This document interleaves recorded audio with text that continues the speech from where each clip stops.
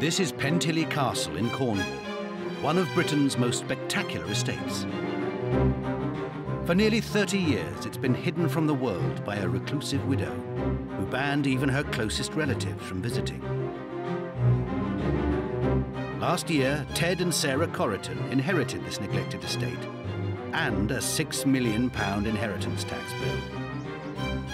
Can businesswoman Ruth Watson help Pentillie and open it up to the great British public? It looks as if everything is very behind, is that right? Yeah, it is a bit. Sarah does have an emotional take on this whole estate. Ruth, I'm deeply upset. No, don't come any minute. No, I'm really upset. Don't storm this, thank you.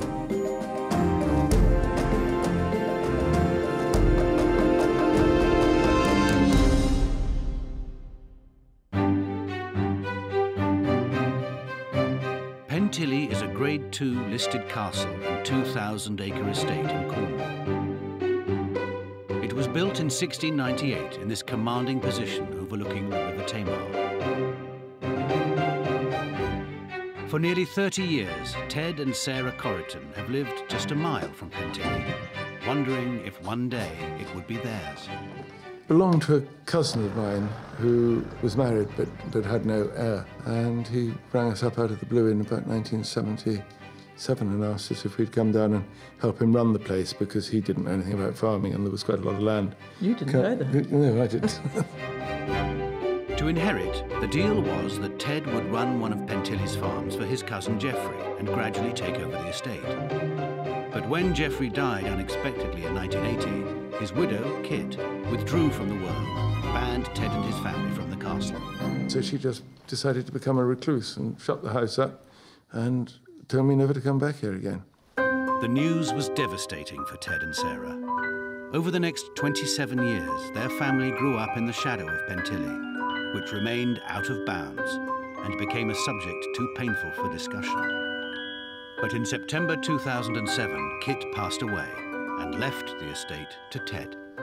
I suddenly thought that's going to rock the boat a bit, change life, and I'm going to have to make some decisions. Having been the cause of so much heartache, the Corritons planned to sell Pentillie and take the money. But when Ted, Sarah, and their 3 grown-up children came to see the castle, they fell under its spell. They all came in at separate times and just said, we've got to go with this. The decision to take on Pentillie landed them with a massive £6 million inheritance tax bill. The house is in need of serious restoration, and the estate has become overgrown and neglected. For the Corritons, the experience has been emotional and life-changing. I worry about it because it's such a wonderful thing to have actually been left, but you suddenly get very frightened. Having sort of been through so much as a family over the last 27 years, what I really feel passionately about is that suddenly having material possessions doesn't destroy us. So they've called on Ruth Watson for advice. The British Country House is an institution that's under a very real threat. I'm determined to bring my business expertise to bear to help save these historic houses and estates, make them pay their way and preserve them for the future. Self-made businesswoman Ruth owns a hotel and restaurant empire in Suffolk and has turned around the fortunes of numerous country houses, including Hintlesham Hall, which she transformed from a crumbling pile into a multi-million-pound business. Today, Ruth is on her way to Cornwall to meet Ted and Sarah and help them find a way to make Pentillie pay.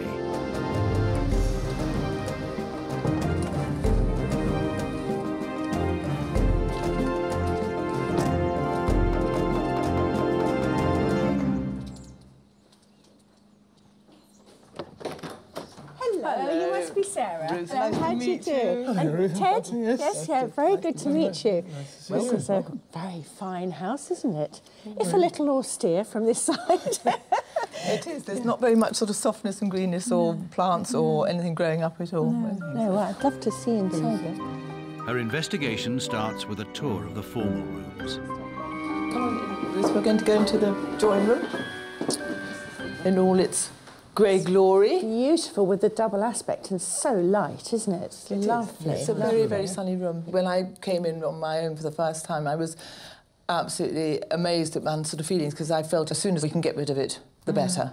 And I sort of came in and the sun was shining, and I just thought, wow, actually, this is all quite a different... it gave me a good feeling. And you couldn't be tempted to live here?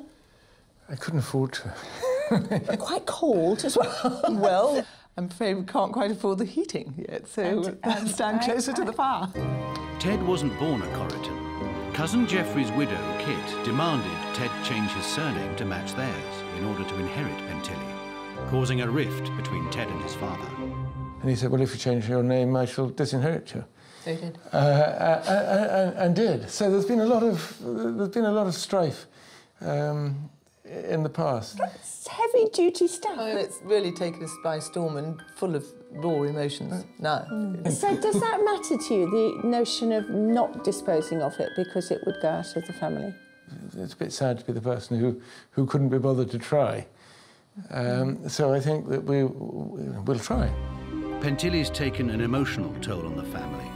Now it's set to take a financial one too. Ted and Sarah have had to cash in their pensions and sell parts of the estate to pay off the inheritance tax. The Corritons' 3 children also have a share in Pentillie, including eldest daughter Sammy. Let's do some nuts and bolts. You inherited in September, but you have incurred a horrible taxation bill, haven't you? Inheritance tax. Yes. Yeah. And could we know how much that is and how long do you have to pay it? It's about 6 million. And you've got to say it quickly, it doesn't hurt so much then. Why don't you just sell it? We were offered a cheque for it fairly soon after we inherited it, and friends said to us, you have a choice. You can either sit at Pentillie in your beaten-up old Land Rover looking at our farm at Tynall, or sit at Tynall in your smart Bentley looking at Pentillie. So we're really happier in the Land Rover, I think. It suits our style better. And anyhow, what would we do with the money? The Corritons have decided to continue living at their nearby farm and invest their remaining funds to establish Pentillie as a family business. They want to let it out for house parties and weddings. What thoughts and plans have you had about how this could be made to pay its way? Being able to put up at least sort of 16 people. Sort of more that exclusive country house rental. It's big enough, but at the same time cosy enough that if you were going to get married here, you might bring your immediate family, all stay for 4 or 5 days beforehand, have the wedding. We've got 2 wonderful retired architects who've spent hours and hours and hours redesigning the house so that we can make the 8 bedrooms. Why do you think I can help at all? Because... I've got the answer to that. Because they actually have no idea which direction we're going. And actually, I think we need someone to help us. Which way is the right way to start? Whip you into shape. Yeah. It's a disadvantage of having 3 children and therefore 5 of us involved in it, because no decision-making process is simple. This family is a joy and they exude so much warmth. It ought to be enough to heat the house. The problem is that they're going full steam ahead with loads of ideas, none of which they've really thought through. And I think this is just a question of really picking the best ones and actually making plans that are viable, because I want this family to keep this house and to make a really good business out of it. Pentillie clearly has potential. But are the Corritons prepared to take Ruth's no-nonsense advice on board? There is a tendency to revisit decisions that have already been made. There might have to come a time when one of the children who isn't here has to just shut up.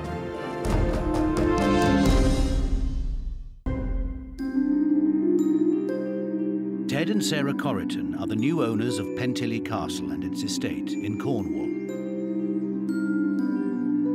With elegant hallways and a formal drawing room, this historic house is perched high above the Tamar Valley. Surrounding it is a 2,000-acre estate of farmland and landscaped grounds, including a walled kitchen garden and numerous handsome cottages. High above the river on Mount Ararat sits an imposing mausoleum, built to house the final remains of Sir James Tilley, for whom the house was built in 1698. 3 centuries later, The estate has been inherited by Ted and Sarah, along with a £6 million tax bill. I'm determined to help the Corritons come up with a financially viable plan that brings Pentillie out of the shadows and allows everyone to enjoy its glory. Ruth Watson's helping the Corritons turn historic Pentillie into a going concern after years of neglect. This is the amazing mausoleum. Yes, this is where Jimmy, as we call him, but Sir James Tilley... That's very familiar. ...wanted to spend his last days on Earth. He was always convinced that he wouldn't be dead for very long and would return to Pentillie, so he demanded that he was put in his favourite chair, wearing his favourite clothes, and that the servants would give him food and drink twice a day. So he didn't get buried? No, he was just sat in the chair, wired to it, so that he didn't slump in his seat, and the servants did what they were told for 2 years. You are kidding. And eventually the villagers couldn't take it any longer and they buried him. Mad Jimmy wanted to sit here surveying all he possessed and owned, and your cousin came and did the reverse. He planted these conifers to... Yes, he did. The mausoleum showed up very well from the river and across the river, and the cousin wanted the estate to be private. Right. They're dreadful, aren't they? They spoil the view. And you would be happy to cut them down? Oh, absolutely, yes. And in general, your whole viewpoint about the house and the estate is to open it, to be more open to everyone. Yes, it's pretty selfish for just us to enjoy it, isn't it? It's part of Cornwall, and I people like should that enjoy it. attitude, Ted. Glad of that. In 1809, the gardens were completely remodelled by Humphrey Repton, a famous landscape designer. And although his plans for Pentillie were never fully carried out, they are documented in a very special book. The joy of this Pentillie book is that it's never been seen by anybody. It's been under lock and key, and to find it still here and not having been burnt and destroyed along with other treasures, it's wildly exciting. So I'm just still exploring it myself.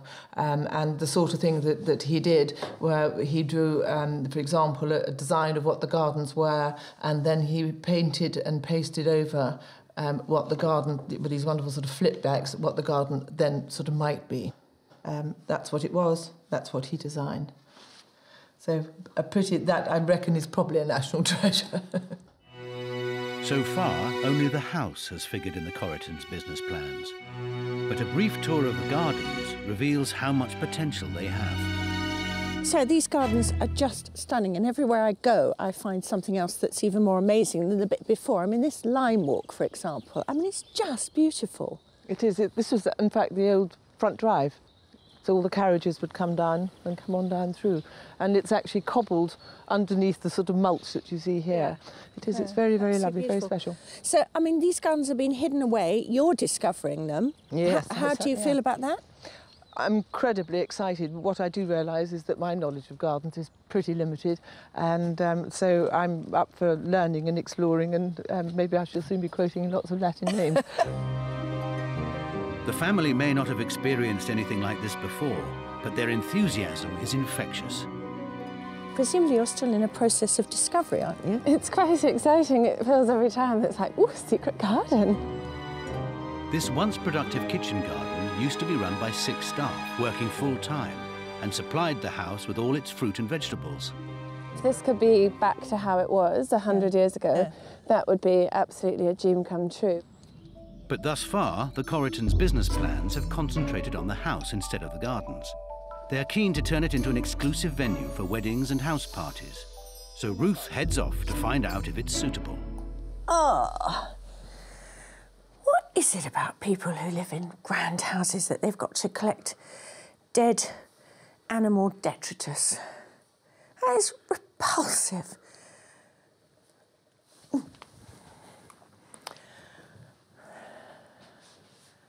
Now, much more lovely is the room itself. This is all facing out, looking out over the Tamar, and it's just beautiful, the view, even in a misty day. It's staggeringly lovely. I think this would be a wonderful room to have as your pre- or post-bridal night.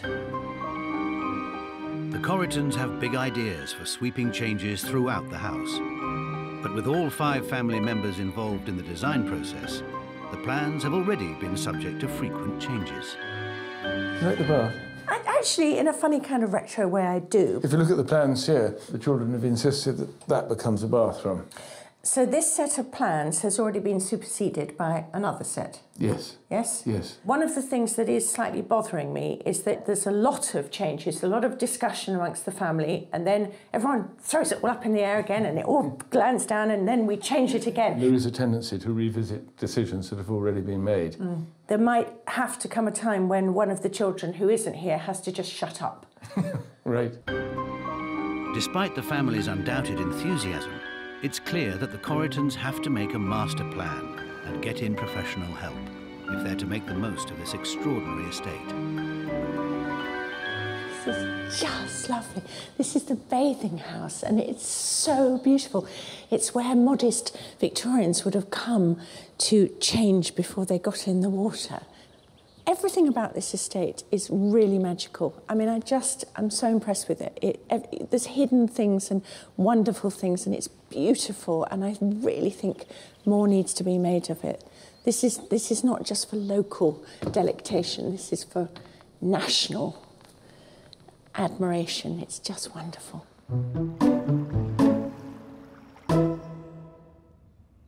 To get some ideas on how the Corritons could be making more of their incredible estate, Ruth heads off to a nearby success story.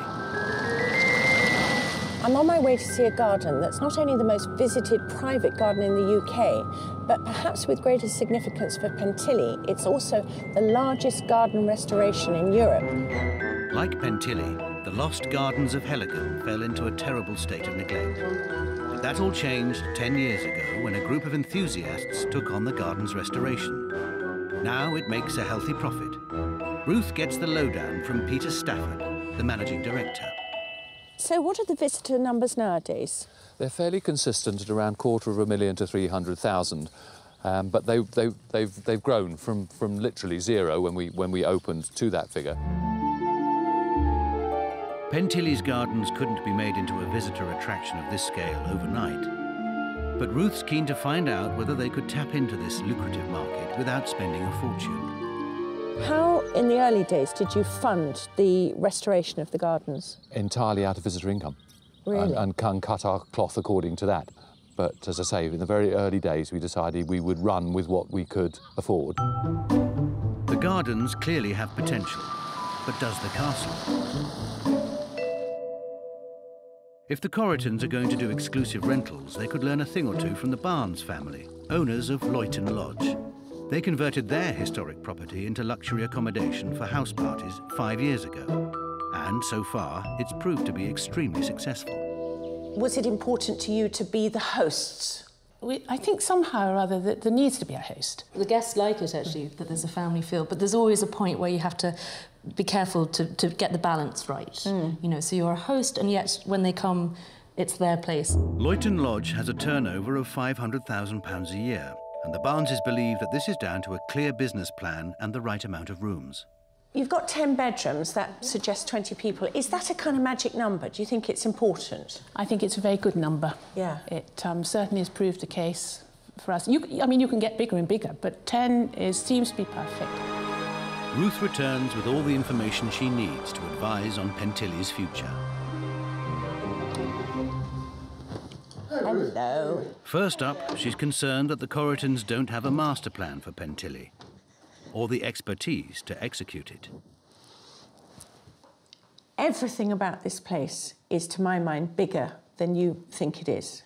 And I think you're coming at it as a very amateur night out, sort of little hobby kind of thing. I'd like all of you, including the absent siblings, to actually write down what you think you can bring to the party. What are your strengths? What are your weaknesses as individuals? Yeah? And how much time and effort you're prepared to contribute. So the first thing is, I want you to organise yourselves as people, right? What do you bring to the party? What are your skills? What do you think you can contribute? And what do you absolutely know you can't or won't contribute? And it's from that point that you will know what kind of expertise you need to bring in. You know, you have just got to raise your game. I don't think you realise that you're very rich people. You've been used to being paupers. You're not paupers anymore. I find that pretty uncomfortable, so...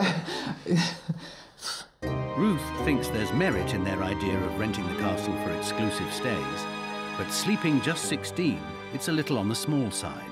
What seems to be the zeitgeist is that the number is around 20. So I'd like you to look at, again, the estate and the cottages that are on it to see whether you could possibly add in a bit more accommodation, maybe another 2, 3, 4 rooms, that by marketing it as a really exclusive, upmarket, very, very chic place to come, then you actually could get a substantial amount of money from it. That bathing house. I mean, to have the honeymoon suite down there, you know, with, I mean, just, you know, I want to get married again. It's just, it's just so beautiful. But if they want to attract high-end guests, they'll need to give the castle a facelift. I think the front of the house is very, very off-putting. Changing the paint colour, I think, is an absolute necessity. So far, all the Corritons' efforts have focused on the house. But Ruth has a radical idea that could provide substantial income. I went off to Heligan, and I can truthfully say that actually I think this is possibly has the potential for being greater, more stupendous than Heligan. I think it is absolutely amazing where you are here in the situation. The public seeing a restoration in progress with limited access at the beginning, but that actually opening up and you bringing them with you can be hugely successful and actually, as I say, can be a revenue maker. I think this is, you know, bordering on a national treasure, and certainly the gardens, I think, could actually be an international treasure dealt with in the right way. I really believe that in a 2 or 3 year period, we could get an income of between 1 and 2 million out of this place. That's amazing. Yeah, well, real beginners, real amateurs, and probably what's going to have to become a professional game. I had absolutely no idea at all that we could generate that amount of income. So quite daunting. How do we select the right people to help us? And lots of gin going to be drunk. Less than a week after Ruth's visit, the Corritons are already going full steam ahead. Ruth was concerned that they didn't have the expertise to deal with a project of this scale, but the family are keen to get cracking on the restoration. The house is stripped of its austere paint, and dangerous trees are felled throughout the estate. Jonathan Mansfield is an architect and friend of the family who's come out of retirement to help the Corritons redesign the house. But despite revising the plan several times already, the family have decided they want yet more modifications. All well and good having your gorgeous, fabulous, massive suite, and then you have a bathroom that you can barely swing a cat. You couldn't even get the cat in the bathroom, let alone swing it. It is small, there's no doubt about it, but you know, the concept was that there would be 2 bedrooms there, and only a small bathroom. But you know, I'm very happy. I listen to you. I understand what you want. Yes, I mean, the house is going to be here for the next 100 years. Let's get it right. If we have to have to ask Jonathan to draw another set of plans, I'm sorry, Jonathan. Even the ancestors aren't exempt from the Corritons' sweeping changes. In a hugely symbolic moment, Ted and Sarah are saving Sir James Tilley's decaying statue and sending him off to be restored. I'd be quite sad to see him go, really. Yeah, I know. He's got a face look on his face that says, "Oh, please don't touch me like that." I just want to stand beside him to see. I've always wondered how high he was. About the same height. Family resemblance.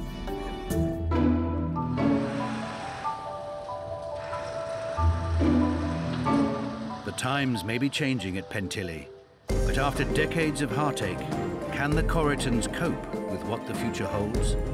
Or will their emotions get the better of them? Really upset. Don't film this, thank you. Why are you? No, I don't want to be filmed. I'm not going to be filmed. Tell me why.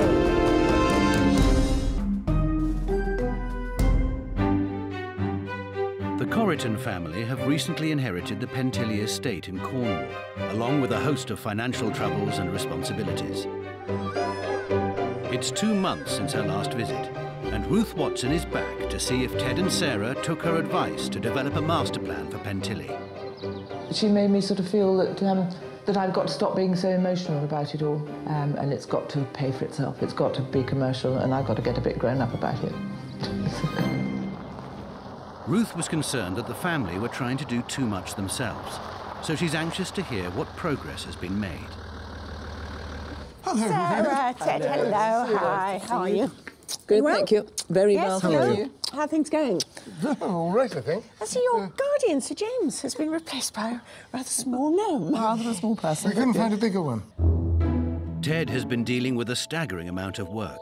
They're really cracking on here, aren't they, at the back? Yes, we're taking all the paint that's on top of the render Yes. off, and then we can repair the cracks and repaint. Yeah. But we've repointed most of these walls. Lisa, looks fantastic. That's a really nice job. So with all the work going on, have you decided what kind of colours that you're going to repaint? Well, as you can imagine, there has been a certain amount of debate over on that. Huge amount of debate, I think. It's a big, big decision to make. And I thought we'd paint a panel with that and just see how it looks. What? And the other alternative is this one, which is slightly more caramelly. I would definitely not go with that one because I think that is actually just bland, basically. I think that's a cop-out colour. And I think you actually can be quite bold with this. It's got such strong shape, you know. I mean, and with the castellation along the top, and it's such a handsome house, you know. And I think having a pretty colour will both feminise it, but also I think it can take it. The Corritons ought to get expert help to make the final decision. Elsewhere, Ted's been busy. We couldn't see through there before, could we? No. That's so lovely. I went mad with the chainsaw one day and... But it's lovely, because it brings the river right up to the bottom of the grounds, doesn't it? I mean, before it was somewhere over there. Yep. They may have been cracking on, but Ruth wants to find out if the family have got themselves properly organised. Has everyone sort of taken on a role, or do you know who's going to be involved and who's not going to be involved? We followed your advice, and we now know who's doing what. Yeah, and what's your job? Well, I seem to be the foreman at the moment. I don't think I've ever worked so hard. Clearly, Ted has taken on a great deal of work, and he's not the only one who's been hard at it. Sarah shows Ruth their progress elsewhere in the garden. You have been busy bees. The tree fellas have been very, very busy. Sadly, we've had to take down about 49 trees, I think. They were all, sadly, dead, dying, or extremely dangerous. How many years do you think before the public can come in? The Cornwall Garden Society are going to actually come in October to see before. Right. And then it'll sort of go from there. After being shut away for 3 decades, the public will finally be able to see Pentillie's splendour. But are the Corritons ready to let them in? In principle, you're happy to share the garden with the public and to let them see the progress that you're making. But do you feel even a bit trepidatious about that? Much better than I was, much better than I was. I felt quite territorial when when we were talking about it. And I think what has really happened is that people who've been here have been so unbelievably enthusiastic. And I feel it's got to be something that's got to be shared. Ted and Sarah have energy and enthusiasm in abundance, so it's no surprise to me that things are screaming along at breakneck pace. I also think Sarah does have an emotional take on this whole estate. You know, it came with a very checkered history, and I think it's good for her that she's doing this work. What I'm concerned about is they must have an overall plan for the whole estate.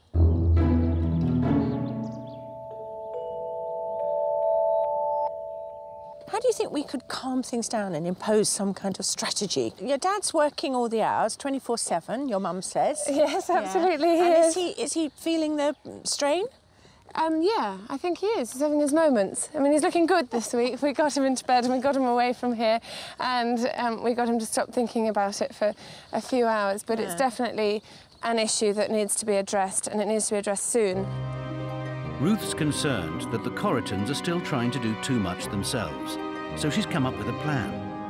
She wants them to prepare for a press launch, which could give the business publicity and help forge good relations with journalists. By inviting local people connected to Pentillie, the family will get a taste of what it will be like to open the estate up. So what about getting some journalists in, particularly people who write for the garden magazines? Because I think if they were given a private tour of the areas that you've shown me, the mausoleum and up in the American garden, all those things, that would give you some feeling about what it's like to share this house with people. Yeah, loved it. Yeah. But I mean, we've been talking about doing exactly that. And I hadn't really sort of thought about it, strange enough, for the promotion of Pentillie, but naively enough. Why were you going to do it then? Because I want people to just be here and come and see it. But clearly, Sarah is still very emotional about the whole process. What is the core product here? What is the thing that makes it tick? What is the thing that makes it work? It's you two loving it to pieces and wanting to share this with people. That actually is your strength. Gonna work. With just a few weeks before the press launch, there's a great deal to do. But despite Ruth's words of warning, the Corritons are still taking on many aspects of the project themselves, including designing the Pentillie brand. The card is smarter with it on the side, but I don't like headed paper with it on the side. I think it looks a bit like I like it much better, that the writing paper in the centre without any lines. Or do you like it like that, with it slightly off to the side? Slightly off to the side, did I say? Yes, because it was... Yeah, it was that one, but without those lines. And then I quite like that, but without the... Well, Mama, whatever you decide... We stick with. I think if you... I prefer the one on the side. No, you're going to punch me, you're dead meat. Fine. The family have finally chosen the colour for the house, without the expert help Ruth advised. How's it going? It doesn't come off as well as it did the other side. To give the press an idea of how the finished rooms will be styled, Sarah has created some mood boards with the help of a local haberdasher. Hi, Graham. Hello. How many more rotten windows have you found? We've got 2 burnt off and ready for priming. Oh, have you? And I'll have another 2 burnt off today. Only another 46 windows to go. But the work is progressing slowly, as the Corritons have decided to use an unusual paint. It's not like a normal paint that we use in England. This is a mineral one that comes from Germany, and it seems much, much more tricky to apply. And I'm not sure I'd have gone down this route if I'd known how difficult it was. It's meant to last 30 years, and the amount of grief it's causing me, I hope it does, because I don't want to do it again. Yeah, press day is, what, 2 weeks' time? Yeah, we can do that. A bit tight. Sadly, their efforts are dogged by paint problems and bad weather. And by the day before the press launch, it becomes clear that instead of a bright new exterior, the journalists will see Pentillie covered in scaffolding. But despite the stress, Sarah's keen to put on a brave face. The scaffolding it'll be moved from this side of the house. Any minute now. It should have been done today. In fact, I'm not quite sure why it hasn't. But it's clear of all its sort of netting that was up, so you've got an idea of the colour now. And if you don't like it, tough. There's stuff to be done, but the things that haven't happened, there's not really much time to get them done between now and tomorrow morning, so it is what it is. And hopefully it'll be wonderful. Done. Dirty oven. Perfect buns. The day of the press launch has finally arrived, and there's still a great deal to do. It's an extremely stressful time, but the Corritons are determined to put on a good show. But are they ready to present Pentillie to the locals and the journalists? This is my final visit to Pentillie, and it's press day, which of course is incredibly important because this is Ted and Sarah's chance to really show Pentillie off. I'm going to be interested to see how much work they've done, but more importantly, are they going to run the day in a professional way, or is it going to be full of emotion and all the historical baggage? But straight away, Ruth's in for a shock. So, what ghastly wounds have you been inflicting on your house? It looks a bit mottled, doesn't it? It's terrible. What is it? It was the bodge-up repair they did 20 years ago. So are we going to provide the press with not just dark glasses, but black blindfolds when they arrive? Well, we'll give them something to laugh about anyway, won't we? Oh, dear. It will get better. Ruth suggested that they consult a paint expert, but the Corritons decided on the final colour themselves. It's a little more parsnip-coloured than I had expected. Did you ever have... I suggested a chap who's a paint expert, you know, does all the National Trust properties. Did he ever come down? No. We talked to a paint expert and then we thought, well, it's a colour we're going to have to like, so we'll do it that colour. If it actually clashes in a really vile way with the red brick, which I'm slightly concerned about, you could take it down a shade, you know, creamify it a bit, and it wouldn't look weird. We could. Yeah. But I listened to what you said, and you said it's a big building, you've got to be positive. So well, I agree with that. It's a positive colour. I agree with that, and it is, and it's a friendly colour. So, I mean, it looks as if everything is very behind. Is that right? Yeah, it is a bit. Yeah. Despite what Ted says, I think he's really rattled about this whole project, and the colour actually is much better when you stand down on the terrace and you've got the grey walls. I mean, the thing is, it's not vile, but it could have been so much better. And I personally would have taken advice on this from a real expert in the field. It's too big a building, too important, and it's not enough to say, well, we quite like it. What's really disappointing, though, is the scaffolding still being up and the press coming. But the scaffolding isn't Ruth's only disappointment. She's not overly impressed with Sarah's interior design mood boards either. There's nothing innately wrong with them, except it's incredibly traditional. It's very country house, Hotel 1984. And my problem is that I think she should be using professional help for this kind of thing, along with the outside paint colour. This is a house of architectural importance and something that really should sing with its strength and its force of design. They're missing a trick here. I think, you know, Sarah and Ted just going off doing their own things. You know, they need somebody to bring this all together. It just feels too fragmented. Ruth heads to the kitchen to greet Sarah and Sammy, but conversation quickly turns to the mood boards and Sarah's choice of a local haberdasher. I enjoy her taste enormously, and I think to be able to decide within probably the best part of an hour what you're going to do in 5 rooms is fairly full-on connection with somebody. Is this woman absolutely at the top of her tree? Does she completely understand this architecture? Is she going to give you a design? Well, can I just tell you from the mood boards? Right, OK, I'll just come clean. The mood... Not all of those fabrics are there on the... No, but just the general feel of it. I was doing that in 1982 at Hindlesham Hall, and I think times have moved on. To me, it just looks dated. What makes them dated, and what makes an opinion so... No, it is very subjective. Yeah, there is no absolutes. Absolutely, and that's where I'm trying to caveat it by saying at the end of the day, you have got to love it. But I would just like to have felt that if you'd had somebody in here who hadn't just done what I regard as quite an ordinary treatment with this, and also quite a dated... Sorry, Sarah. I absolutely can't run with that. OK, no, it's fine. No, You're allowed not to run with it. You and I are allowed to disagree. It's fine, you know, it's fine. Let's just happily disagree. When I had Hindlesham, which is like this, a building of great significance, I actually did go to people who really, really knew about both the architecture and about paint and about everything else. But I didn't just get the little local woman in from Ipswich to come and... I would feel I was being fraudulent to myself if I didn't say that I think it could be better. Everything is fairly predictable, and I think it could be less predictable. Doctor, I really want to talk to you about it now. Doesn't want to talk to me at all anymore. No, I really... The knife is here. It's ready to plunge into my guts.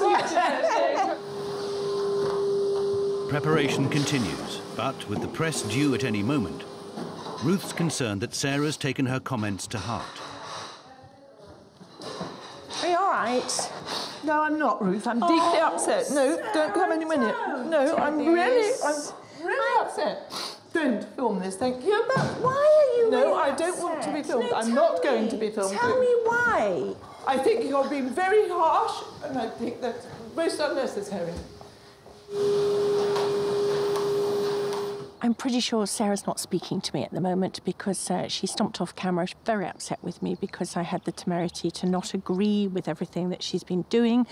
I don't think they're doing a bad job at all. I'm merely trying to say that I think they could do a better job. And what really bothers me is that this shouldn't end up being a sort of provincial kind of treatment, this house. It needs something of a national scale. After an emotional start to the day, can the Corritons still manage to impress their important guests? I'm concerned about the seating arrangements, which frankly look a combination between a youth hostel party and somebody's suburban barbecue.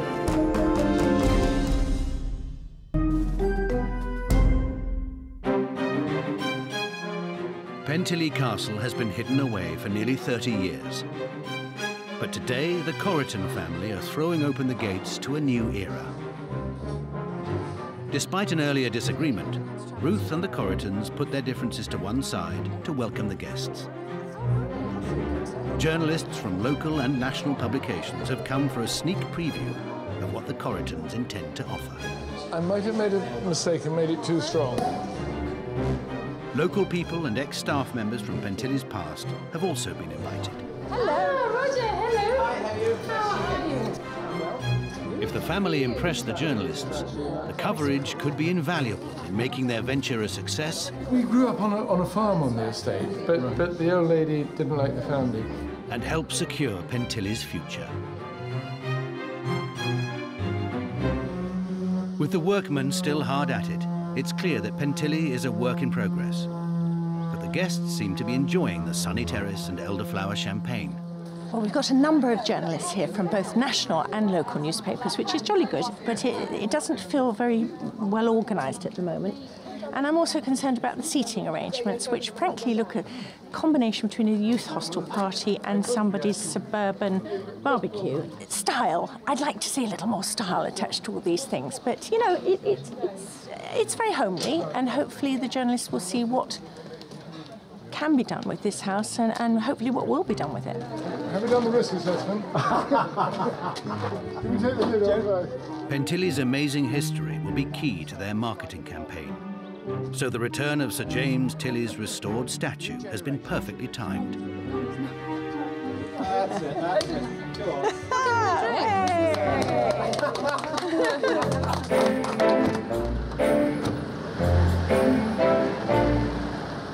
Go The Corritons have arranged to take their guests on a tour of the estate, including the kitchen gardens and the mausoleum, before ending up at the bathing house on the banks of the Tamar in time for tea. To show the journalists everything Pentillie has to offer, the Corritons have even laid on a boat trip. And it's a special occasion for the local guests as well. It's the first time in 30 years that local boatman Josh has been allowed to moor here. I mean, were you very aware that nobody was welcome on the Pentillie land when in the old days? Lady was here, nobody dare land. They didn't put a foot ashore anywhere.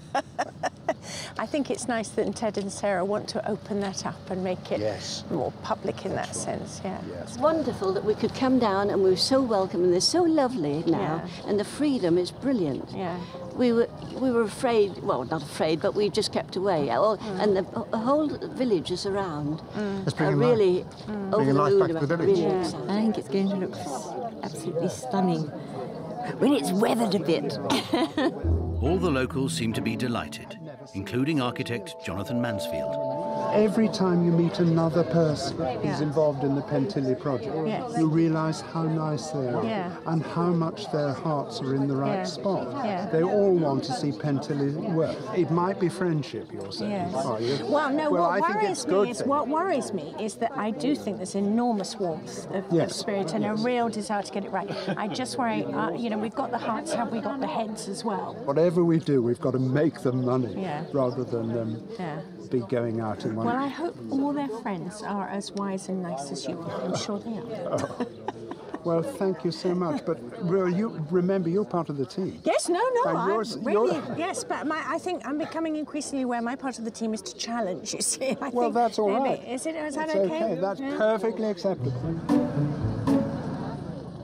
Despite earlier teething troubles, the guests are clearly impressed by Pentillie. Ruth is keen to share the news with Sarah. Every single person who's either worked here, lives here, lives in the surrounding villages, has just said how unbelievably wonderful it is that you and Ted own the place, that you have opened it up, that you've made everyone welcome, that people who've not been here for 30 years, and how utterly delighted and thrilled they are with your welcome to them. It has been very special, and I mean, without all of those people, we just wouldn't be, we wouldn't be functioning. But have the Corritons done enough to win over the journalists with their bold plans for Pentillie's future? A lot of country house hotels in Britain, when people are choosing a venue for a wedding or a special event or whatever, they're looking for just something a bit extra. And then I think that's what this place has got. I don't know how they're going to manage to keep the mystery, the time warp, and bring it up to the standards people expect. Obviously, they're working with their hearts. Otherwise, it becomes just a business. Britain is full of houses like this that have been neglected, and it's down to the unsung heroes who are willing to take this on to make sure this survives. The relationships formed today could help the Corritons for years to come. All that remains is to find out whether the family feel positive about the event and their decision to take Pentillie on. I'm quite knackered now, Yeah, but well, it I'm was a sure good day. you put a lot of work into it. What did you think? Yeah, it was lovely. It was lovely. I'm very glad the weather cleared out. I quite like having people here. Don't know why. It's fun to share it, isn't it? Yeah. You know, you've helped us very much in terms of the advice and making us think bigger and all of those kinds of things. I don't know whether we're quite thinking as big as you would like us to, but I certainly think that we will get there. You have actually brought this place back to life. You've brought everybody back to it, and you have created something which I think is very special. And as I say, I felt personally touched, and I have nothing to do with this family or this part of the world. We might have brought people back to it also, Ruth, but actually they've allowed us to come back. They've allowed us in. I really admire your energy and your enthusiasm. I would like to think also that, you know, you're really enjoying it. Are you enjoying it? I've absolutely loved what has been happening. Yeah, and it's a fantastic challenge, and it's been absolutely lovely.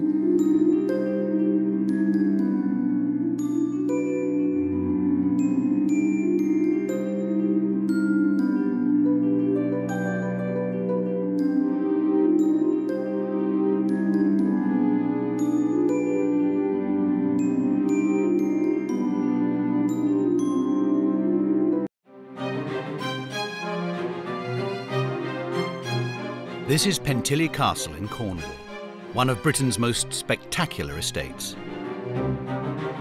For over 30 years, it was hidden from the world by a reclusive widow who banned even her closest relatives from visiting. Then, Ted and Sarah Corriton inherited Pentillie Estate, along with a £6 million inheritance tax bill. A year ago, they called on one Ruth Watson to help them deal with their debt and save their house. It looks as if everything is very behind, is that right? Yeah, it is a bit. Sarah does have an emotional take on this whole estate. Ruth, I'm deeply upset. No, don't come any minute. No, I'm really upset. Don't film this, thank you. 1 year on, and has Ruth's challenging approach paid off at Pentillie? I have to admit, Ruth, I do owe you an apology.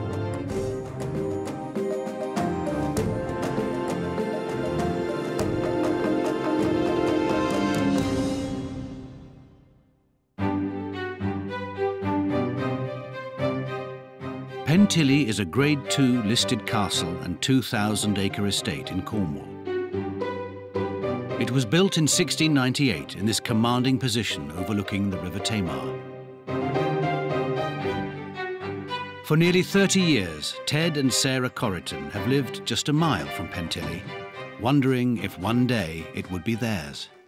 Belonged to a cousin of mine who was married but had no heir, and he rang us up out of the blue in about 1977 and asked us if we'd come down and help him run the place because he didn't know anything about farming and there was quite a lot of land. You didn't either? No, I didn't.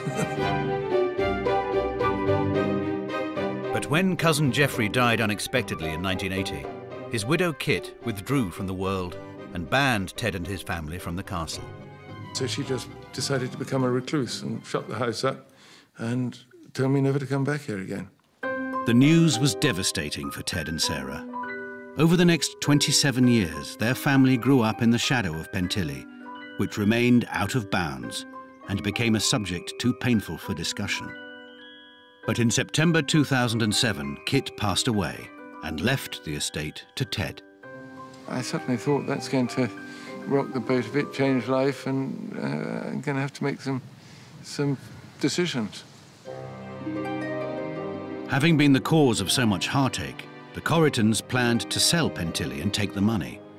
But when Ted, Sarah, and their 3 grown-up children came to see the castle, they fell under its spell. They all came in at separate times and just said, we've got to go with this.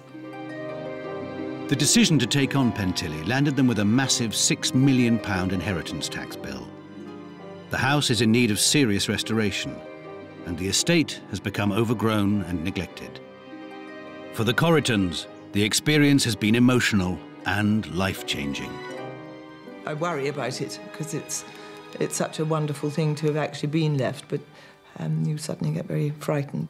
Having sort of been through so much as a family over the last 27 years, what I really feel passionately about is that suddenly having material possessions doesn't destroy us. Today, Ruth is on her way to Cornwall to meet Ted and Sarah and help them find a way to make Pentillie pay.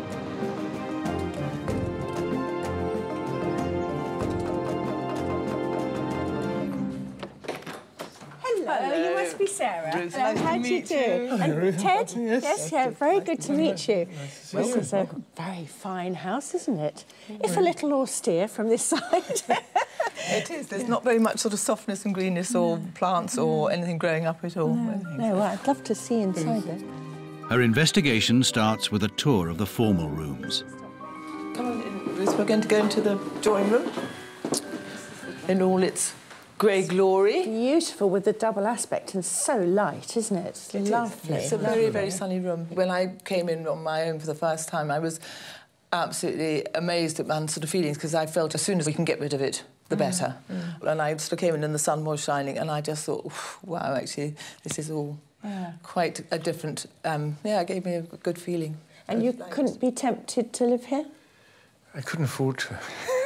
Quite cold as well. Well, I'm afraid we can't quite afford the heating yet, so we'll stand closer to the fire. Ted wasn't born a Corriton. Cousin Geoffrey's widow, Kit, demanded Ted change his surname to match theirs in order to inherit Pentillie, causing a rift between Ted and his father. And he said, well, if you change your name, I shall disinherit you. They did. And did. So there's been a lot of strife in the past. It's heavy-duty stuff. Oh, it's really taken us by storm and full of raw emotions now. So does that matter to you, the notion of not disposing of it because it would go out of the family? It's a bit sad to be the person who couldn't be bothered to try. So I think that we'll try. Pentillie's taken an emotional toll on the family. Now it's set to take a financial one too. Ted and Sarah have had to cash in their pensions and sell parts of the estate to pay off the £6 million inheritance tax bill. The Corritons' 3 children also have a share in Pentillie, including eldest daughter Sammy. Why don't you just sell it? We were offered a cheque for it fairly soon after we inherited it, and friends said to us, you have a choice. You can either sit at Pentillie in your beaten-up old Land Rover looking at our farm at Tinnell, or sit at Tinnell in your smart Bentley looking at Pentillie. So we're really happier in the Land Rover, I think. It suits our style better. And anyhow, what would we do with the money? The Corritons have decided to continue living at their nearby farm and invest their remaining funds to establish Pentillie as a family business. They want to let it out for house parties and weddings. What thoughts and plans have you had about how this could be made to pay its way? Being able to put up at least sort of 16 people. Sort of more that exclusive country house rental. It's big enough, but at the same time cosy enough that if you were going to get married here, you might bring your immediate family, all stay for 4 or 5 days beforehand, have the wedding. We've got 2 wonderful retired architects who've spent hours and hours and hours redesigning the house so that we can make the 8 bedrooms. Why do you think I can help at all? Because... I've got the answer to that. Because they actually have no idea which direction we're going. And actually, I think we need someone to help us. Which way is the right way to start? Whip you into shape. Yeah. It's a disadvantage of having 3 children and therefore 5 of us involved in it, because no decision-making process is simple. This family is a joy and they exude so much warmth. It ought to be enough to heat the house. The problem is that they're going full steam ahead with loads of ideas, none of which they've really thought through. And I think this is just a question of really picking the best ones and actually making plans that are viable, because I want this family to keep this house and to make a really good business out of it. Pentillie clearly has potential. But are the Corritons prepared to take Ruth's no-nonsense advice on board? There is a tendency to revisit decisions that have already been made. There might have to come a time when one of the children who isn't here has to just shut up.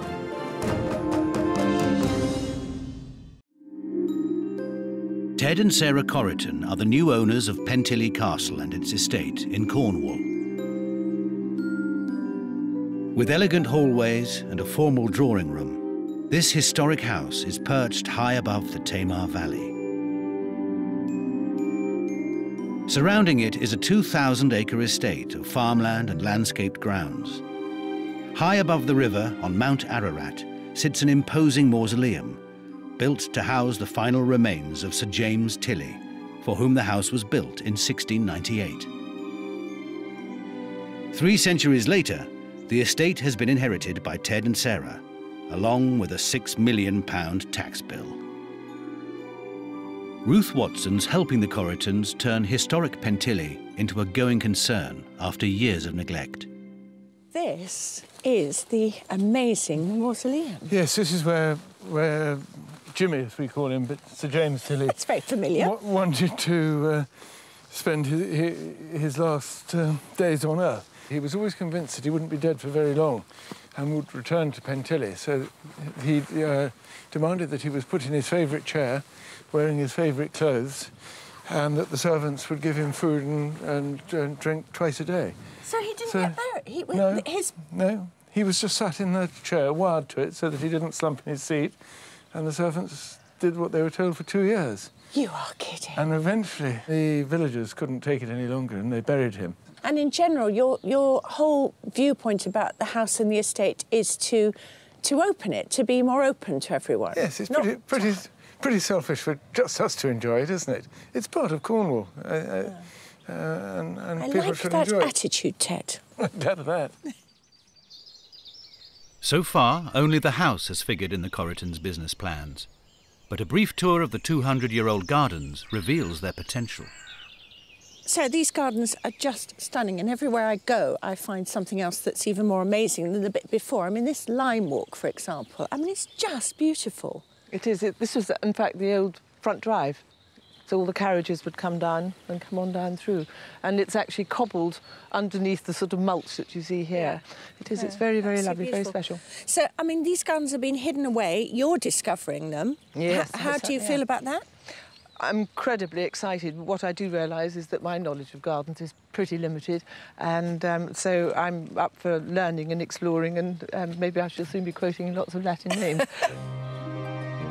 The family may not have experienced anything like this before, but their enthusiasm is infectious. This once productive kitchen garden used to be run by 6 staff, working full-time, and supplied the house with all its fruit and vegetables. If this could be back to how it was 100 years ago, that would be absolutely a dream come true. But thus far, the Corritons' business plans have concentrated on the house instead of the gardens. They're keen to turn it into an exclusive venue for weddings and house parties. And much more lovely is the room itself. This is all facing out, looking out over the Tamar, and it's just beautiful, the view. Even in a misty day, it's staggeringly lovely. I think this would be a wonderful room to have as your pre- or post-bridal night. The Corritons have big ideas for sweeping changes throughout the house. But with all 5 family members involved in the design process, the plans have already been subject to frequent changes.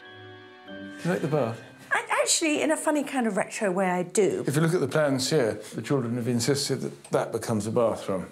So this set of plans has already been superseded by another set? Yes. Yes? Yes. One of the things that is slightly bothering me is that there's a lot of changes, a lot of discussion amongst the family, and then everyone throws it all up in the air again and it all lands down and then we change it again. There is a tendency to revisit decisions that have already been made. There might have to come a time when one of the children who isn't here has to just shut up. Right.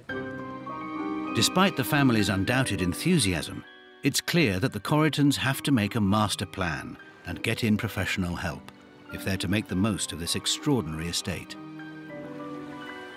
This is just lovely. This is the bathing house and it's so beautiful.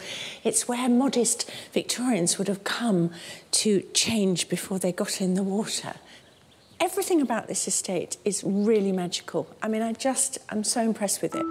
To get some ideas on how the Corritons could be making more of their incredible estate, Ruth heads off to a nearby success story.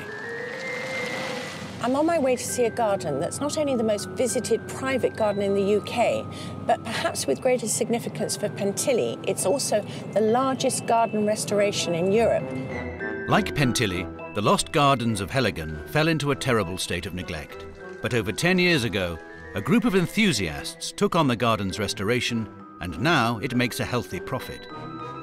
Ruth's keen to find out from Managing Director Peter Stafford if the Corritons could tap into this lucrative market without spending a fortune. How, in the early days, did you fund the restoration of the gardens? Entirely out of visitor income. Really? And cut our cloth according to that. But as I say, in the very early days, we decided we would run with what we could afford. The gardens clearly have potential, but does the castle? If the Corritons are going to do exclusive rentals, they could learn a thing or two from the Barnes family, owners of Luyton Lodge. They converted their historic property into luxury accommodation for house parties 5 years ago. And so far, it's proved to be extremely successful. Was it important to you to be the hosts? I think somehow or other that there needs to be a host. The guests like it, actually, that there's a family feel, but there's always a point where you have to be careful to get the balance right. You know, so you're a host, and yet when they come, it's their place. Luyton Lodge has a turnover of £500,000 a year, and the Barneses believe that this is down to a clear business plan and the right amount of rooms. You've got 10 bedrooms, that suggests 20 people. Is that a kind of magic number? Do you think it's important? I think it's a very good number. Yeah. It certainly has proved the case for us. I mean, you can get bigger and bigger, but 10 seems to be perfect. Ruth returns with all the information she needs to advise on Pentillie's future. Hello. First up, she's concerned that the Corritons don't have a master plan for Pentillie, or the expertise to execute it. Everything about this place is, to my mind, bigger than you think it is. And I think you're coming at it as a very amateur night out, sort of little hobby kind of thing.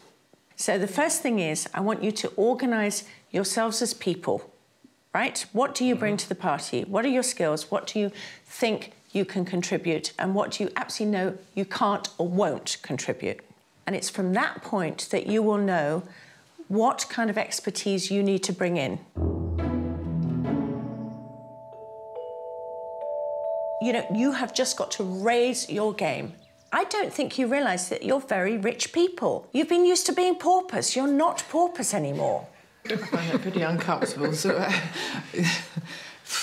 Ruth thinks there's merit in their idea of renting the castle for exclusive stays.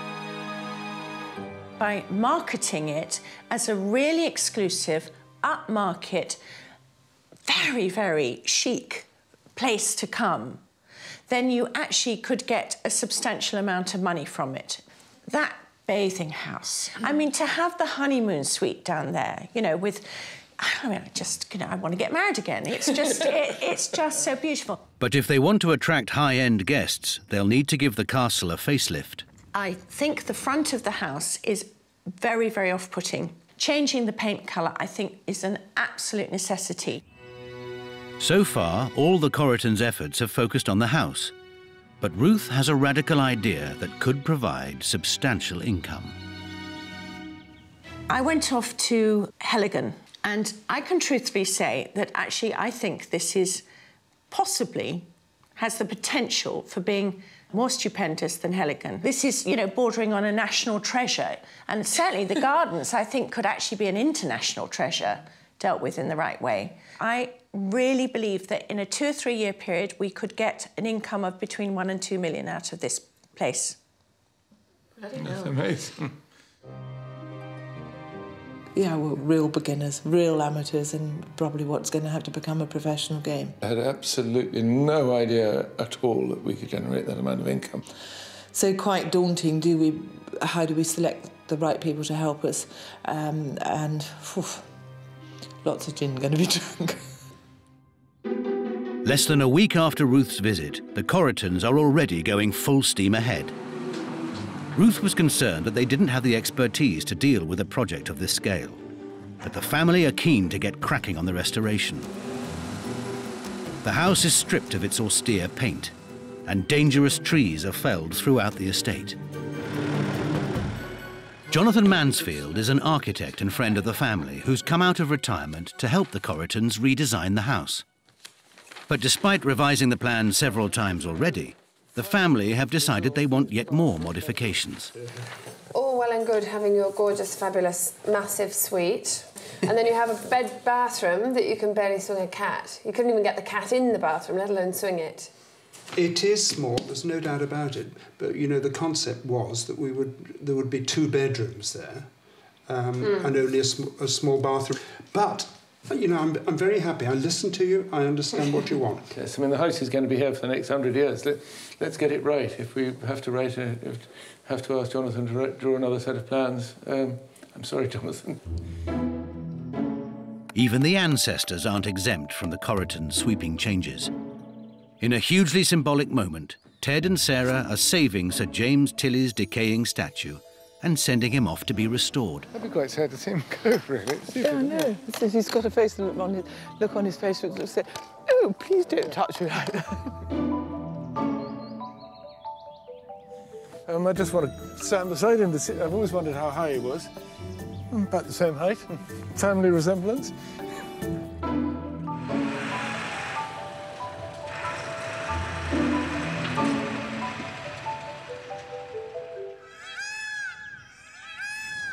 Two months since her last visit, and Ruth is back to see if Ted and Sarah have developed a master plan for Pentillie. She made me sort of feel that I've got to stop being so emotional about it all, and it's got to pay for itself. It's got to be commercial, and I've got to get a bit grown up about it. Ruth was concerned that the family were trying to do too much themselves, so she's anxious to hear what progress has been made. Hello, Sarah, Ted, hello, hi, how are you? Good, thank you. Very well, thank you. How are things going? All right, I think. I see your guardian, Sir James, has been replaced by a rather small gnome. Rather a small person. We couldn't find a bigger one. Ted has been dealing with a staggering amount of work. They're really cracking on here, aren't they, at the back? Yes, we're taking all the paint that's on top of the render. Yes. And then we can repair the cracks and repaint. Yeah. But we've repointed most of these walls. Lisa, looks fantastic. That's a really nice job. So with all the work going on, have you decided what kind of colours that you're going to repaint? Well, as you can imagine, there has been a certain amount of debate over on that.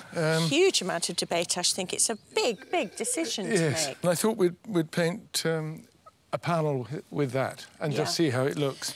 What? The other alternative is this one, which is slightly more caramelly. I would definitely not go with that one, because I think that is actually just bland, basically. I think that's a cop-out colour. And I think you actually can be quite bold with this. It's got such strong shape, you know, I mean, and with the castellation along the top, and it's such a handsome house, you know, and I think having a pretty colour will both feminise it, but also I think it can take it.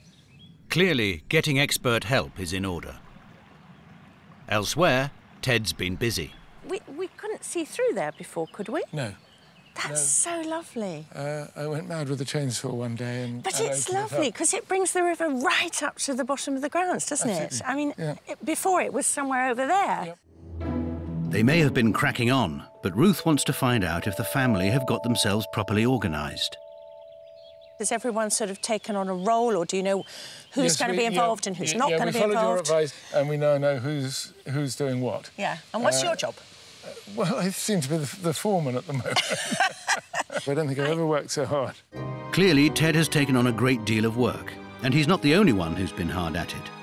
Sarah shows Ruth their progress elsewhere in the garden.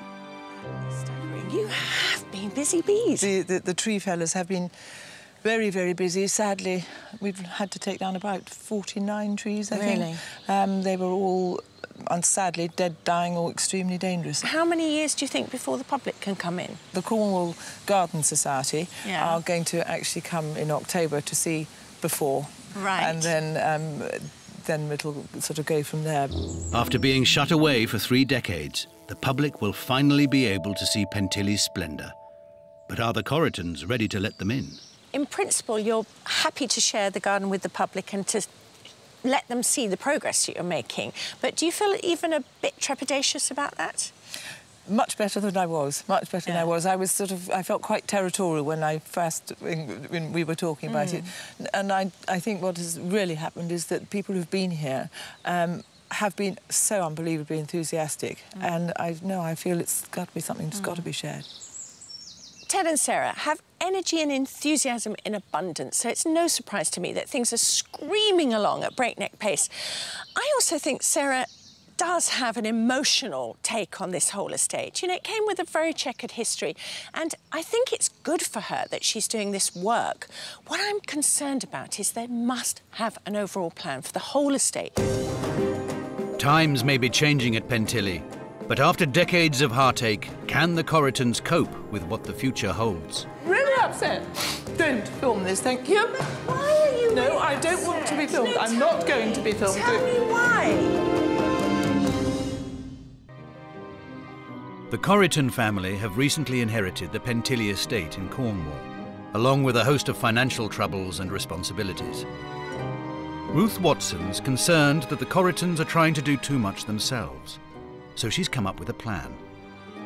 She wants them to prepare for a press launch, which could give the business publicity and give the family a taste of what it will be like to open the estate up. So what about getting some journalists in, particularly people who write for the garden magazines? Because I think if they were given a private tour of the areas that you've shown me, the mausoleum and up in the American garden, all those things, that would give you some feeling about what it's like to share this house with people. Yeah, loved it.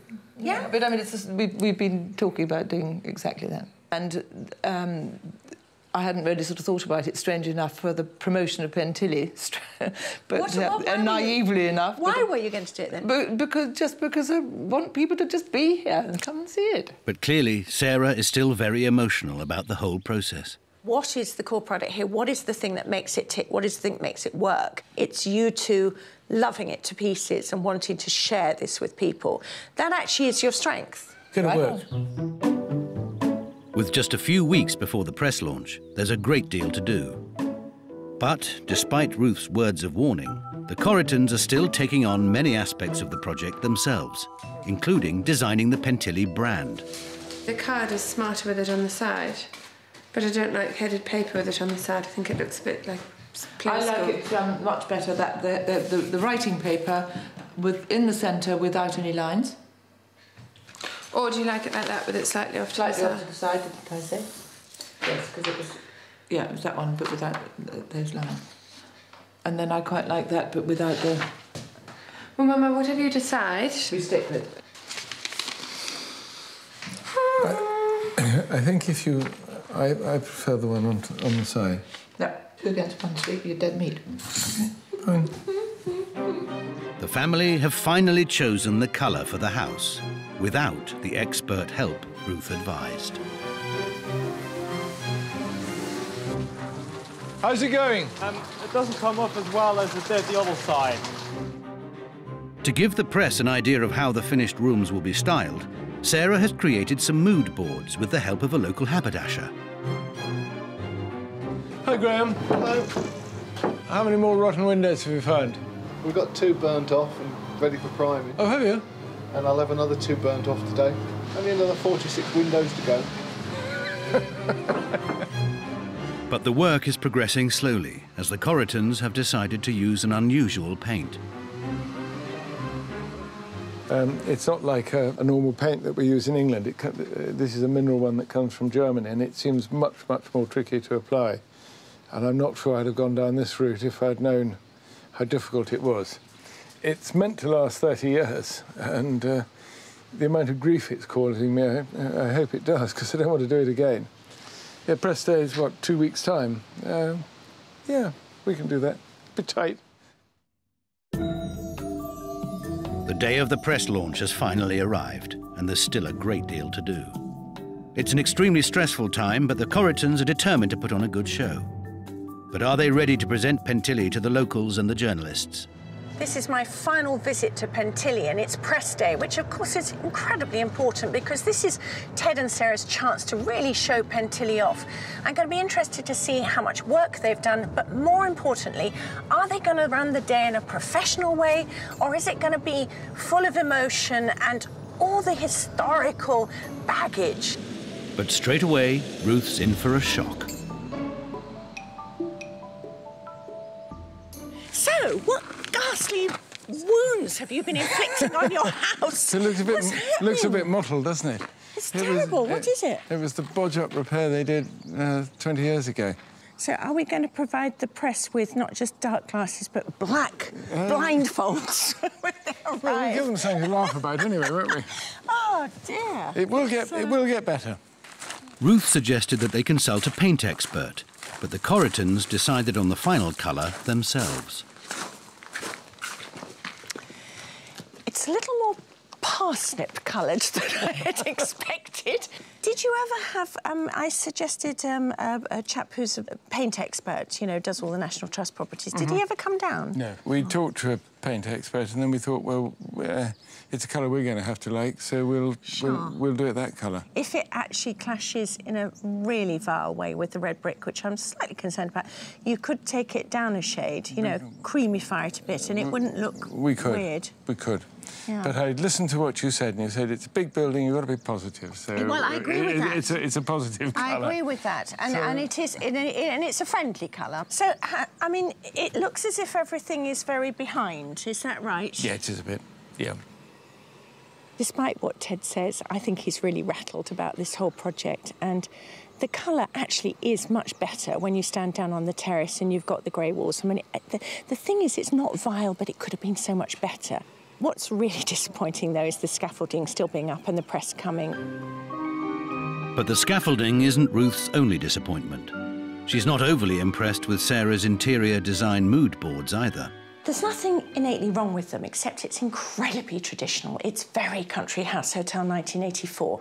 And my problem is that I think she should be using professional help for this kind of thing, along with the outside paint colour. This is a house of architectural importance and something that really should sing with its strength and its force of design. They're missing a trick here. I think, you know, Sarah and Ted just going off doing their own things. You know, they need somebody to bring this all together. It just feels too fragmented.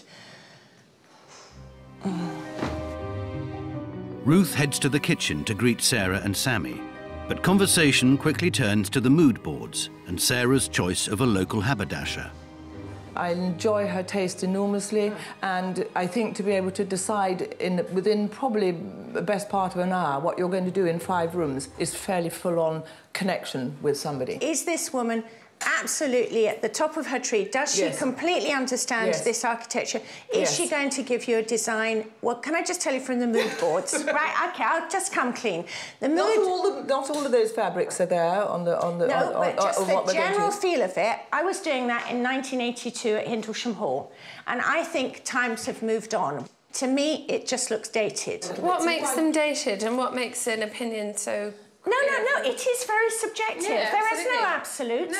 Absolutely, and that's where I'm trying to caveat it by saying at the end of the day, you have got to love it. But I would just like to have felt that if you'd had somebody in here who hadn't just done what I regard as quite an ordinary treatment with this, and also quite a dated. Sorry, no, Sarah. I absolutely can't run with it. Okay, no, it's fine. No, You're I allowed not to run with it. You and I are allowed to disagree. It's fine. You know, it's fine. Let's just happily disagree.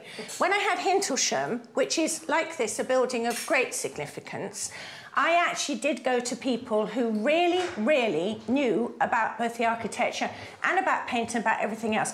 But I didn't just get the little local woman in from Ipswich to come, and I would feel I was being fraudulent to myself if I didn't say that I think it could be better. Everything is fairly predictable, and I think it could be less predictable. Doctor, I really want to talk to you about it now. Doesn't want to talk to me at all anymore. No, I really... The knife is here. It's ready to plunge into my guts. Preparation continues, but with the press due at any moment, Ruth's concerned that Sarah's taken her comments to heart. Are you all right? No, I'm not, Ruth. I'm deeply upset. No, don't come any minute. No, I'm really upset. Don't film this, thank you. But why are you No, really I don't upset? want to be filmed. No, I'm not going to be filmed. Tell me why. I think you're being very harsh, and I think that's most unnecessary.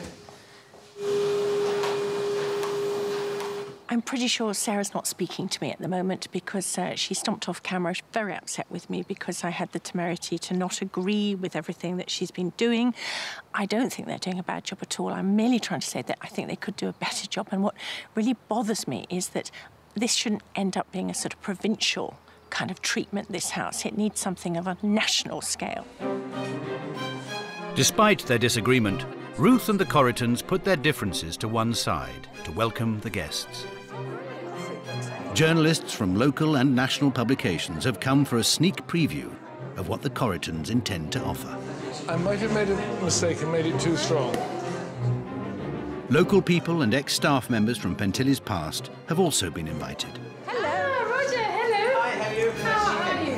Yeah, well, If the family impressed the journalists, the coverage could be invaluable in making their venture a success. We grew up on a farm on the estate, but the old lady didn't like the family. And help secure Pentillie's future. With the workmen still hard at it, it's clear that Pentillie is a work in progress. But the guests seem to be enjoying the sunny terrace and elderflower champagne. Well, we've got a number of journalists here from both national and local newspapers, which is jolly good, but it doesn't feel very well organised at the moment. And I'm also concerned about the seating arrangements, which frankly look a combination between a youth hostel party and somebody's suburban barbecue. Style. I'd like to see a little more style attached to all these things, but, you know, it's very homely, and hopefully the journalists will see what can be done with this house and hopefully what will be done with it. Have we done the risk assessment? Did we take the lid off? Pentillie's amazing history will be key to their marketing campaign. So the return of Sir James Tillie's restored statue has been perfectly timed. That's it. Go on.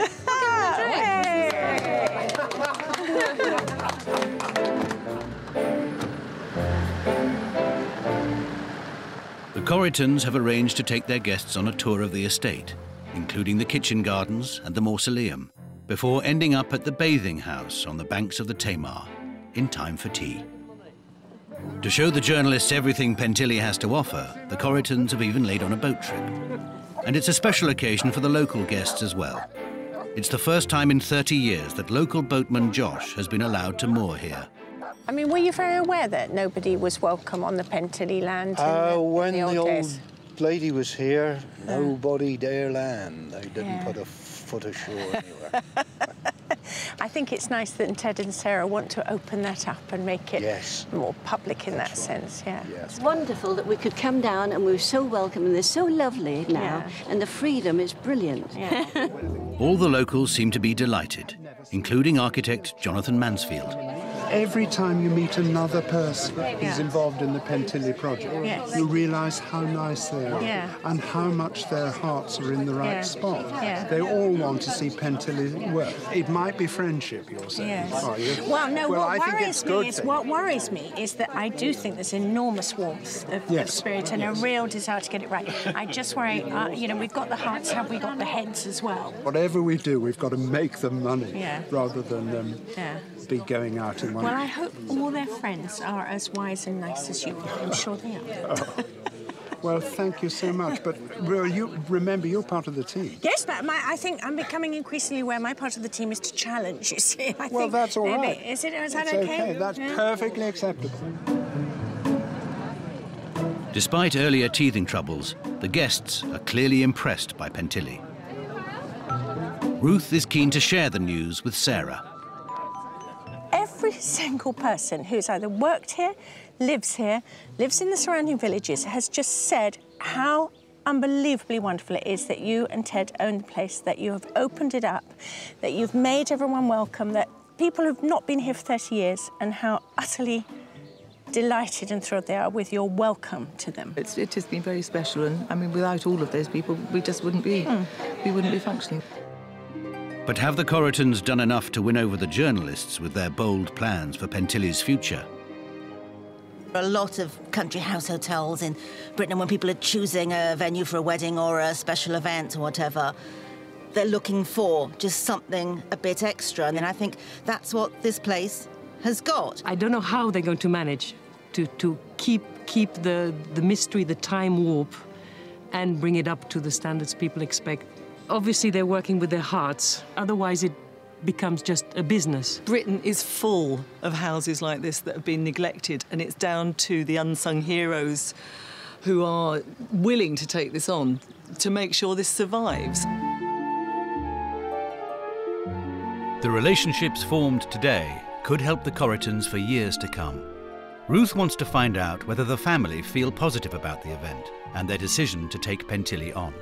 You know, you've helped us very much in terms of the advice and making us think bigger and all of those kinds of things. I don't know whether we're quite thinking as big as you would like us to, but I certainly think that we will get there. You have actually brought this place back to life. You've brought everybody back to it, and you have created something which I think is very special. And as I say, I felt personally touched, and I have nothing to do with this family or this part of the world. We might have brought people back to it also, Ruth, but actually they've allowed us to come back. They've allowed us in. I really admire your energy and your enthusiasm.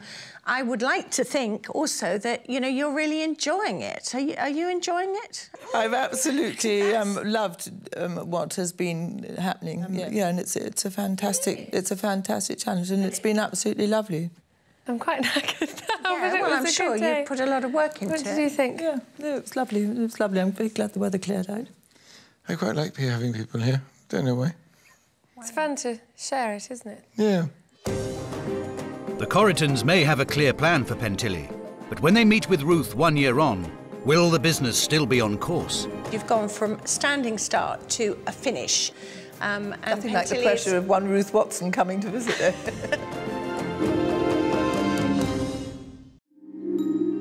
A year on, and the formerly austere-looking Pentillie has had a complete facelift. With help from Ruth, the Corritons have transformed this magnificent property into an exclusive venue in only 8 months. The once bare rooms that the Corritons couldn't afford to heat have been turned into spaces of grandeur and opulence. Upstairs, there's a similar story. Bedrooms and bathrooms have been stripped out and renovated to the highest standard. The project has cost the Corritons almost £1.5 million, so Ted's determined that Pentillie will be a success. It's been in the family for 300 years, and if we sell it, it'll either become exclusive again and no one will be able to come here, or it'll become an institution. So we'll give it a go. But Ruth didn't always see eye to eye with the Corritons, so she's keen to give credit where credit's due. I think you should be incredibly pleased with yourselves with what you've done, because you've gone from standing start to a finish in much shorter time than most people would take to just do a 2 up, 2 down. Nothing like the pressure of one Ruth Watson coming to visit her. I have to say, the rooms themselves look beautiful. We might not have agreed about the mood board, but the reality is fabulous. They are traditional, but they're also very cool and very fresh, and I think they just look beautiful. They're all pretty different. As Ruth anticipated, guests are flocking to Pentillie to hire the house for bed and breakfast, exclusive use, and even for conferences. Daughter Sammy is coordinating the new business. Weddings have become overwhelmingly popular at Pentillie, thanks to its romantic location. I'll give one to the cake company so they can do a separate stand so it looks gorgeous. And I think there's a bit of room in the dining room, so it'll be good. We just need to Caroline. Pentillie has already hosted 7 weddings and has 14 more on the books. A year on, and we're certainly much busier, but in a very different way. And I think what's going to be a challenge over the next few months is working out what we need, as in, do we need a financial controller? Probably. Do we need a full-time wedding coordinator? Do we need more people in-house cleaners and all that kind of thing, rather than bringing people in as and when we need them? Kind of give him a taster. Yeah, taster of everything. Yeah, exactly. the Pentillie magic coming back to the fore again. One thing that's proved especially popular with visitors is the garden. When Ruth first came to Pentillie, the Corritons were reluctant to open it to the public. But the reaction has exceeded their expectations. I have to admit, Ruth, I do owe you an apology, because when you first said about the garden tours, I thought that was a complete waste of time. I couldn't see any way that we could make money out of garden tours. But after the programme went to air, we had so many people ringing up and saying, could they come and have a look at it? So we decided to open 2 days in March and 2 days in April, and ended up with 5,000 people. So amazing. They got fairly But tense. fantastic local help. You cannot believe. I mean, we've certainly run out of friends now, because it was, you know, what can we do to help? We had everybody from, you know, doctors and dentists and hairdressers, pouring tea, car park attendants, you name it, everybody. Wicked. Even though the Pentillie Gardens are still largely unrenovated, it appears that people will drive a long way to see a garden with a history. Right, does anyone want a pee before we start? Hello, sir, good afternoon to you, or good morning. Good morning. Ted is an enthusiastic tour guide and finds that he enjoys sharing Pentillie with the public. I enjoy showing people around it, and I enjoy them being here. I don't feel at all possessive about it. I can't shut up when people just keep talking. So maybe it's the end of a lifetime of not saying much, and now I've got the verbals. So he had a lot of. I don't know. We don't know if we've been successful with it, but it's quite a nice place to be with a lovely view. You used to have a felt hat before, didn't you? Yes, that's right. Changed. Meanwhile, Sarah is getting reacquainted with yet another neighbour who is returning to a house that has been out of bounds for a generation. There's a lot of catching up to be done. Really pleased that you've come to see us. It's just so special. Yeah, it was Tommy Fantastic. kept on to me. He said, you've been Pentillie since you left. I said, no, I've been every year. You go up and see what they've done. He said, they're looking lovely. The Corritons feel they've conquered the challenge of transforming Pentillie into one of Cornwall's finest country houses. But the last thing they want now is to occupy it as a family, or to have the house come between them and their happiness. It's much nicer than I thought, because we've slept in every bedroom several times and trying it all out and trying all the showers and the baths and the beds, etc. But I haven't ever woken up thinking, oh, I'd quite like to move all my kit in here. No, it's never going to work. We've been very happy where we've been for the last 30 years. No, rattle around a big house. It's exhausting. You spend hours looking for people or trying to telephone and find out where the hell they are. No, it's not for us. A big weight on the Corritons' shoulders was £6 million worth of death duties. They've made headway by selling land and have paid off £2 million, but it will take at least 6 years to clear the lot. The Corritons are now thinking commercially about Pentillie, and, after working so hard to transform it, they can now begin to enjoy it themselves.